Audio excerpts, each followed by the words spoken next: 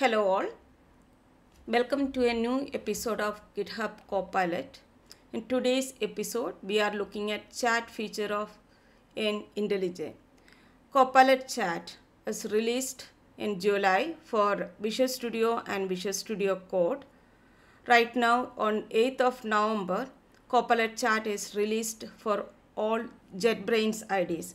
This is a private beta and available for all the GitHub Enterprise customers who is owning the Copilot for Business. You can connect with the GitHub team to get it enabled. For JetBrains IDs, you can read these prerequisites. Under that, the list of supported IDs are available. IntelliJ, Android Studio, and all these IDs are supported by this private beta. So let us see how Copilot Chat is working in JetBrains IntelliJ IDE.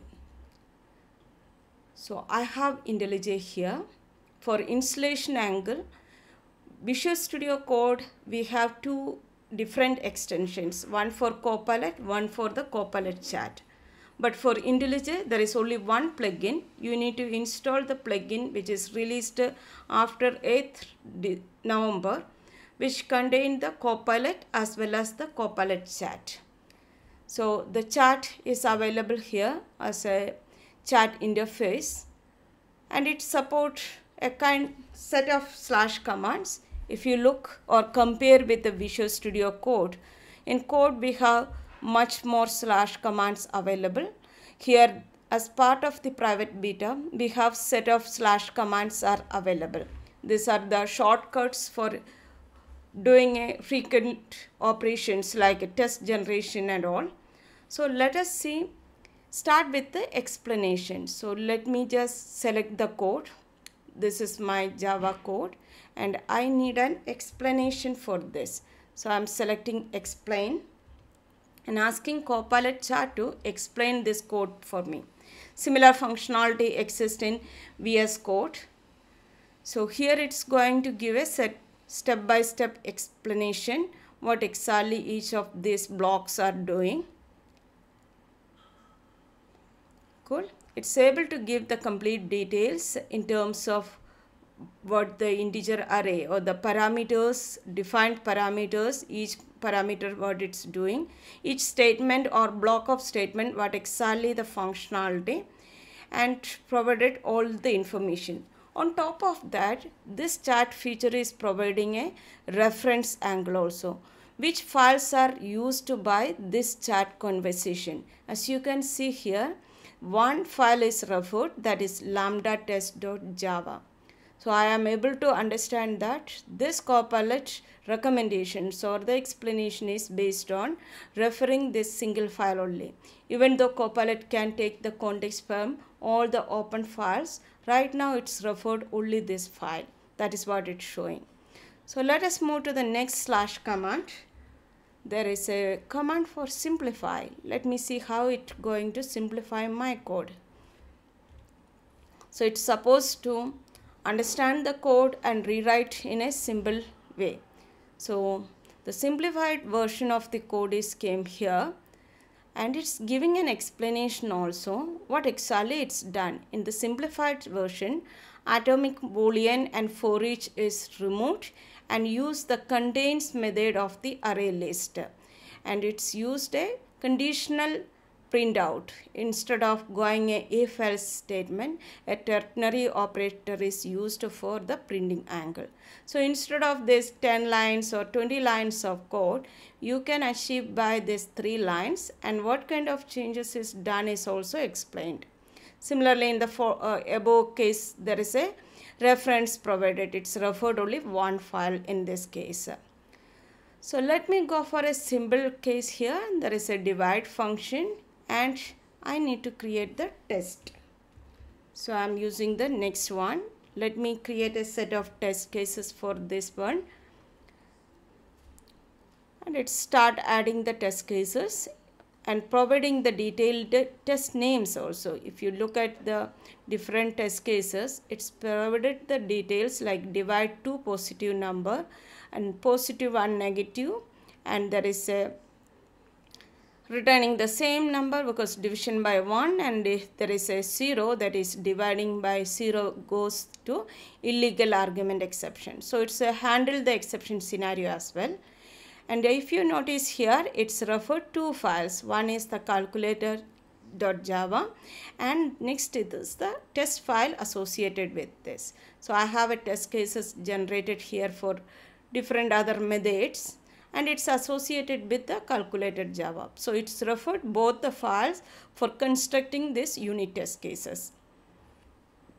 And what else is there as part of the thing? There is a doc command is there. Let us see how the Java doc is going to add for this particular.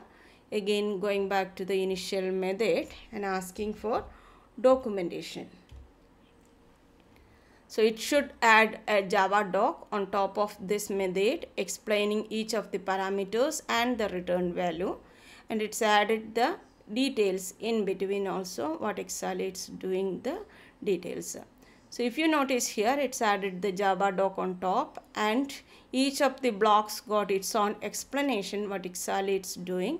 If I feel it is good, I can just click on here to replace the code. So it's replaced the existing code with a proper comment and explanations. If you feel it is good enough, you can go ahead and commit the changes. So this is the documentation angle. Now there is one more thing is /fix. And feedback is providing the feedback back to the team. And we touch upon all other things. Fix is the one pending. So let me go ahead and modify some logical angle. For example, I just changed this to, even though the name is subtract, as a developer, I did a mistake of plus and some of the unit test cases failed. Now I need to fix the issue without even analyzing what exactly happened. So I am asking Copilot's help. Let us see whether Copilot is able to fix it.